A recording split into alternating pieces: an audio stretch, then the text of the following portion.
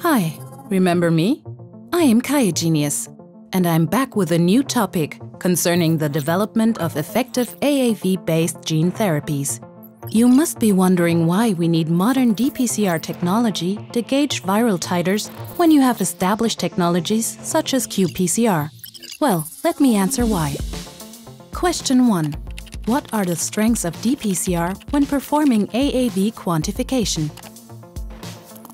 Digital PCR provides unmatched accuracy and precision needed to detect AAV viral titers in comparison to qPCR. Unlike qPCR, dPCR provides an absolute count of nucleic acids without relying on a standard curve.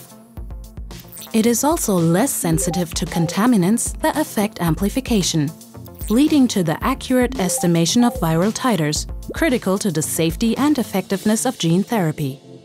Let's have a look at the next question. Question 2. Does the QIAcuity dPCR portfolio offer assays for AAV quantification? Yes, of course.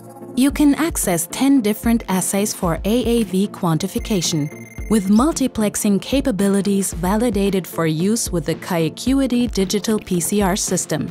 Since you can target different parts of your particle, you can obtain more information from one sample.